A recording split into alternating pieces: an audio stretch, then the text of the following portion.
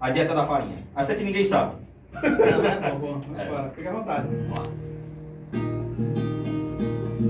No tempo que pau de arara era meio de transporte, para um nega arribar pro sul e vir do sul para o norte, um caboclo do sertão arrumou um matulão, matou 4 passarinhos, 3 cibite e um sabiá, e mandou a mulher assar, modo de comer no caminho, numa lata de manteigas dessas que tem bem verdinha, botou os assados dentro e completou com farinha.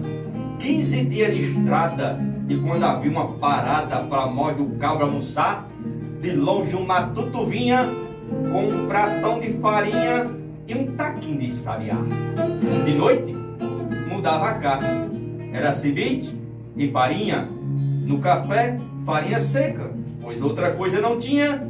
Mas o mais interessante era que o viajante já fazia 15 dias que tentava defecar, se exprimia até suar, mas o cocô não saía. Eu acho que a farinha só pode ter ressecado, endurecido no pato, pois o pobre ia pro mato, inchava igual o jumento. O matuto vai suava, o matuto fungava, mas não saía nem vento. Um dia ela aperreado, subiu no pé de joá, se acocorou no galho e começou a rezar, dizendo: meu padre Cício, se eu fizer este serviço, seja de qual jeito for, quando eu voltar do sertão, compro 20 foguetão, solto tudinho pro senhor.